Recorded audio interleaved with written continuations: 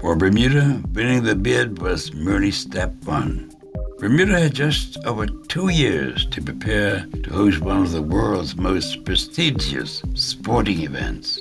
We're one of only 6 countries to ever host the world's oldest sporting trophy. With the world watching, we had stepped onto the big stage, and with our reputation on the line, we had to deliver. I always compare the ACBDA to that wonderful kid story of the little engine that could, because every time somebody said to me, "You're never going to do it," I just got more stubborn, which of course everybody recognizes as a trait of mine, and said, "Yes, we will."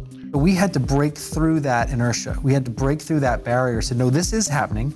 It's happening by this date, and if we don't deliver, we'll look terrible.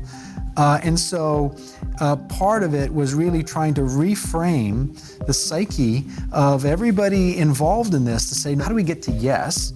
How do we say, yeah, this is what it will take to make it work, as opposed to these are the 10 reasons why it can't possibly work. There were people that were working from every possible cross-section of Bermuda that were working, again, towards that same goal. They were building things. They were constructing 9 acres of land that didn't exist in a way that had never been done before. That 9 acres was, of course, a man-made island in the south basin of Dockyard, which would, in effect, be the stage from which Bermuda would showcase itself to the world.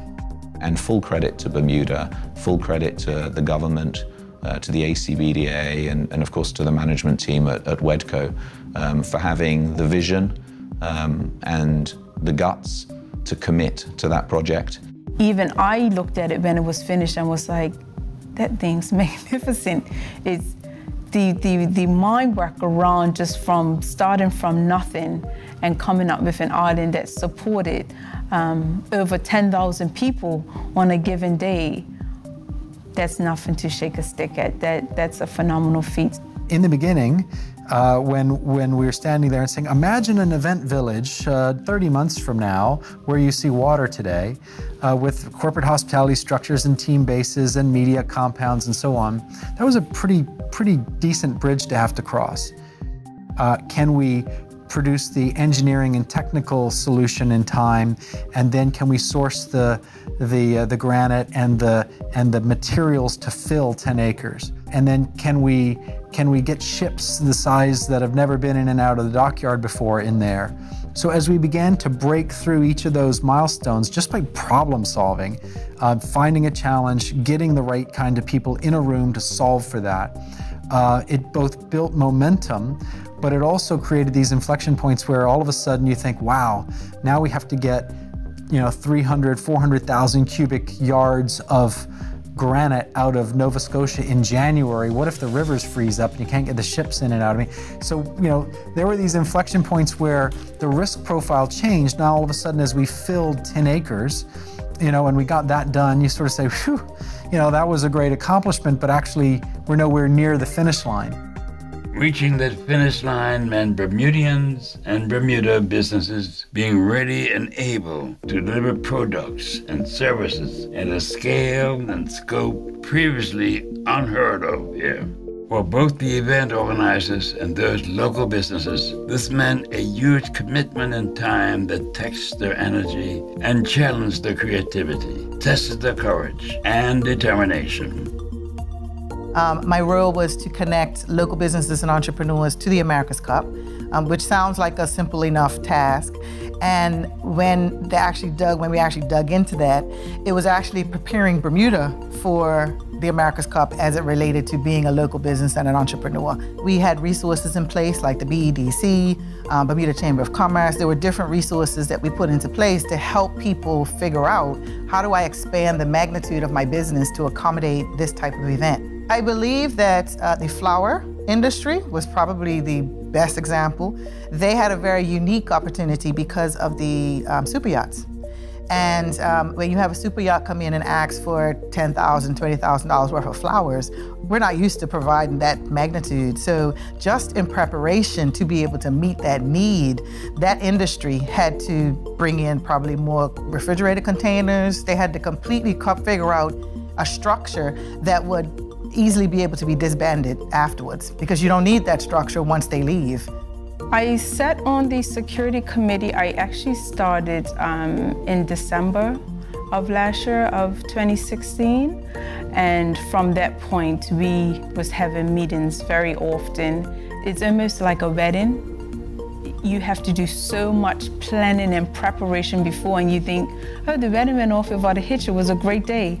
But honestly, it was so much planning, late nights, it was weekends, it was a lot of joint agency training on the weekends. So whilst it may have looked easy and simple and slick, we fell down a few times before we was able to get up and walk strongly.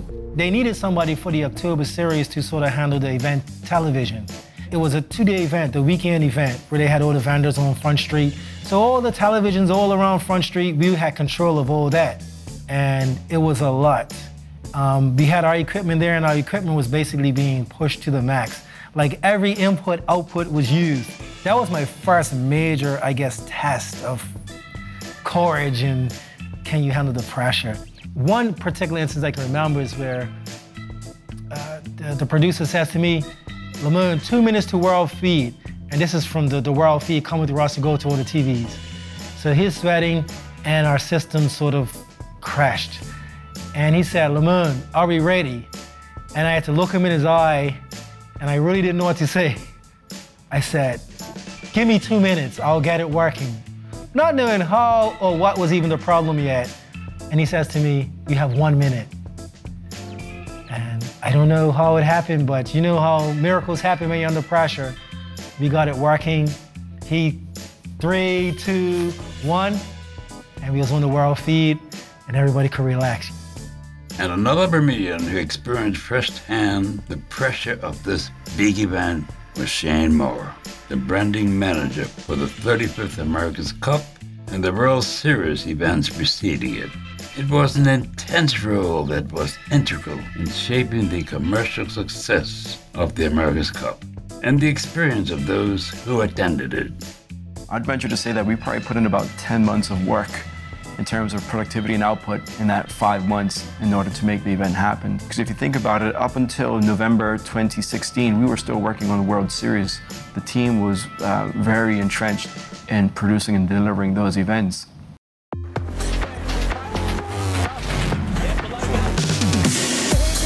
The America's Cup racing is officially underway. Who'd have ever thought you'd have crowds like this at a sailboat race? There's the gun, all clear. This is going to be very tight. They're within inches, going 30 knots right now. Fantastic race. Oh, is this close? My goodness. Oh, they've run into a mark boat. After a massive collision, Artemis Racing takes the race. Here we go. What a race and what a start.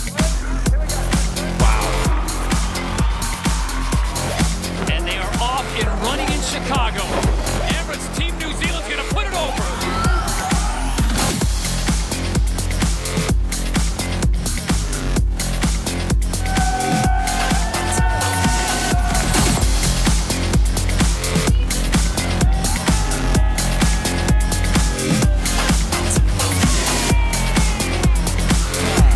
American Cup World Series.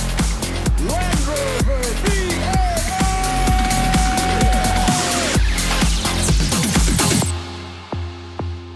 So it was intense in that a lot of hours were put in, a lot of time, a lot of late nights here. Our Nespresso machine was pretty much a background noise here in the office. It was buzzing all the time. Somebody's making espresso to keep the juice going.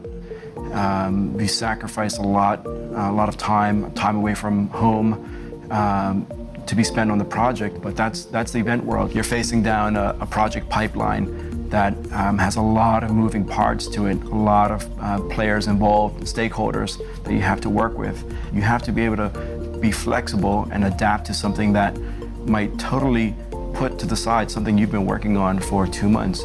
And what that meant was that there's no time to dwell on any loss, a loss of time or a loss of plans. You've been working on something, but there's a change now. The event stage has moved from this side of the village to that side of the village. The opening ceremony is now happening by the water. All kinds of changes happen, and you just need to dive right into developing the solution for the new plan and be able to throw some of your best ideas to the side to develop other new ones. And sometimes those new ideas end up being just as great as well. I think Bermuda did great on the world stage. From preparing for the event with the project for the infill dockyard in Cross Island, through to all of the local vendors that worked to help build that site, from asphalt to trenching to concrete to electricians and communications. Everybody was involved in delivering that project. And then once the event opened, the Bermuda vendors that were present, I think they were able to showcase great Bermudian food.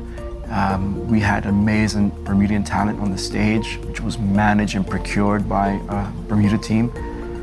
So all in all, including the people that worked on the America's Cup on the ACEA organization and in the ACBDA, everybody did an amazing job, I think, and it was a big learning opportunity. And I would love to be able to work with some of the people on this team again on future projects.